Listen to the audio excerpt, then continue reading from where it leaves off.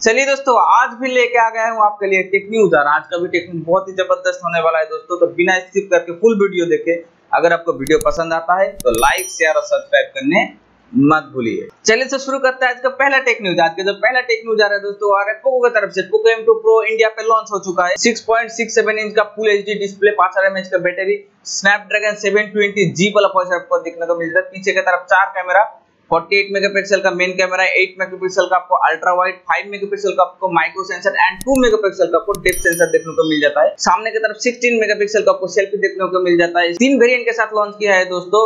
4GB 64GB जिसका price रखा है 14,000 रुपए, 6GB 64GB जिसका प्राइस रखा है 15,000 रुपए, और जो हायर वेरिएंट आता है दोस्तों 6GB 128GB इसका प्राइस रखा है 17,000 रुपए। आपको 14 तारीख से फ्लिपकार्ट के ऊपर मिल जाएगा दोपहर का 12 बजे से। नेक्स्ट न्यूज की बात करें दोस्तों, आ रहे हैं OnePlus की तरफ से। OnePlus Nord फाइनली दोस्तों 21 जुलाई पे लॉन्च होने वाला है इंडिया पे। अब इसका कुछ स्पेक्स भी बाहर निकल के आ चुका है दोस्तों।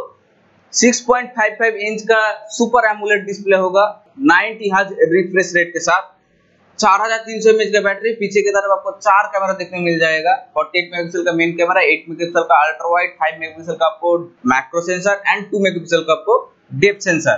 सामने की तरफ आपको 32 प्लस 8 मेगापिक्सल का डुअल सेल्फी देखने को मिल जाएगा। 8GB 128GB वेरिएंट के साथ आएगा। अब ऐसे भी बताया जा रहा है दोस्तों 15 जुलाई से शायद 500 रुपए देकर आपको प्री ऑर्डर करने का भी मौका मिलेगा। अब इसका प्राइस क्या होगा दोस्तों, तो 21 जुलाई पे पता चल जाएगा। नेक्स्ट न्यूज की बात करें दोस्तों, आ रहा है गूगल पिक्सल की तरफ से। गूगल पिक्सल 5 का इमेज लीक हो गया है दोस्तों। अब बताया जा रहा है दोस्तों इसमें स्नैपड्रैगन 775G वाला प्रोसेसर होगा। अगर ऐसा होता है दोस्तों तो गूगल का ये पहला फोन होगा जिसमें 5G प्रोसेसर आपको देखने को मिलेगा। नेक्स्ट न्यूज की बात करें दोस्तों, आ रहा है iQOO Z1X की तरफ से। iQOO Z1X का कुछ ऑफिशियल स्पेक्स निकल के आ गया दोस्तों, कंपनी ने ऑफिशियली रिवील किया। इसमें पता चला स्नैपड्रैगन 765G वाला प्रोसेसर होगा, 120 हर्ट्ज आपको रिफ्रेश देखने को मिलेगा। पीछे की तरफ आपको 4 कैमरा देखने को मिल जाएगा। आपको इसमें लिक्विड कूलिंग का भी सिस्टम देखने को मिल जाएगा। अगर आप हेवी गेम खेलते हैं तब भी आपका फोन हीट नहीं होगा, कंपनी दावा करता है। अब कल ही दोस्तों लॉन्च होगा, जैसे ही लॉन्च होगा तुरंत आपको हम बता दें। नेक्स्ट न्यूज की बात करें दोस्तों, आ रहे हैं आईफोन की तरफ से। आईफोन 12 का फिर से इमेज लीक हो गया दोस्तों। आप अगर इस इमेज को देखेंगे तो आपको साफ पता चल जाएगा ये आईफोन 11 के साथ आईफोन 12 का कंपेयर करके इमेज बनाया है। आप अगर देखेंगे तो आईफोन 12 का जो नॉच है वो बहुत ही छोटा होने वाला है कंपेयर टू आईफोन 11 के मुकाबले। पीछे की तरफ आपको 4 कैमरे देखने में मिल जाएगा, लेकिन इसका पोजीशन थोड़ा चेंज कर दिया है। अब बीच में आपको एलईडी फ्लैश मिलेगा। अब कुछ ही दिन का इंतजार है दोस्तों, जैसे ही लॉन्च हो जाएगा आपको तुरंत हम बता देंगे। नेक्स्ट न्यूज के बात करें दोस्तों, सैमसंग की तरफ से। Samsung Galaxy fold 2 CC certification पे लिस्ट हो गया है दोस्तों।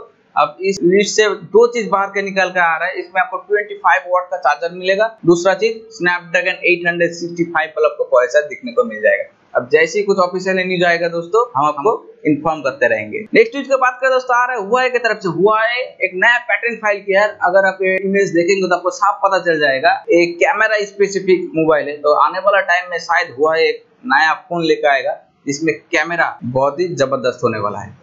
नेक्स्ट न्यूज की बात करें दोस्तों, आ रहा है वीवो की तरफ से। वीवो Y30 इंडिया पे लॉन्च हो चुका है दोस्तों। ये मलेशिया पे मई महीने पे लॉन्च हुआ था, लेकिन इंडिया पे हाल ही पे लॉन्च हुआ है। अब इसका जो स्पेसिफिकेशन है दोस्तों 6.47 इंच का HD प्लस डिस्प्ले है। आपको 5000 mAh का बैटरी, पीछे की तरफ 4 camera, 13 megapixel plus 8 megapixel plus 2 megapixel plus 2 megapixel का कैमरा देखने को मिल जाता है। 8 मेगापिक्सल का सेल्फी।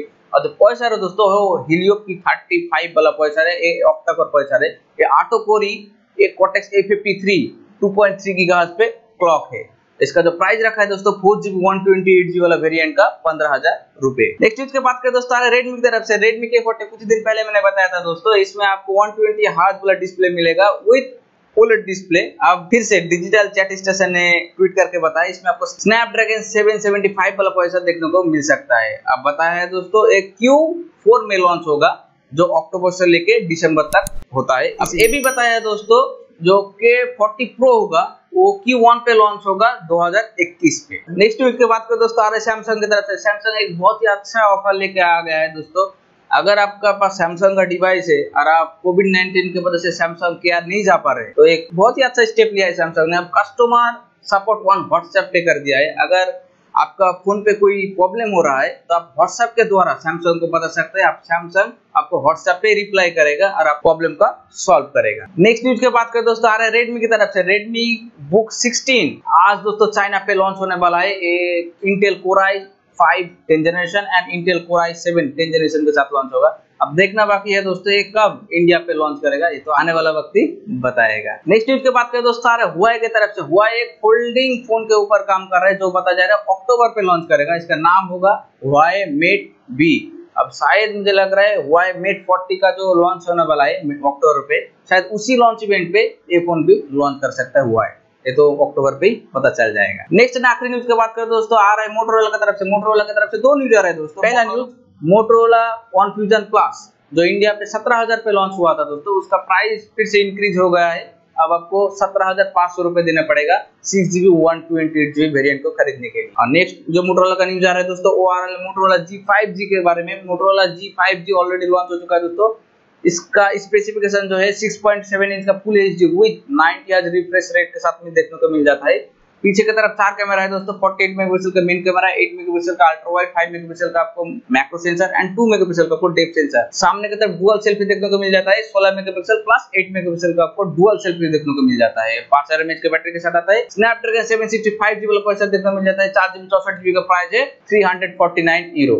कैसे लगा दोस्तों, इतना फास्ट बोला, सही लगा? 349 यूरो अगर इंडिया पे कन्वर्ट करेंगे तो 29,500 रुपए होता है। अगर ये फोन 22 से 25,000 के रेंज पे आ गया इंडिया पे तो बहुत ही अच्छा डील हो सकता है। दोस्तों आज के लिए इतना ही। उम्मीद करता हूँ आज का वीडियो आपको बहुत पसंद आया। अगर पसंद आया है तो लाइक शेयर सब्सक्राइब करने मत भूलिए।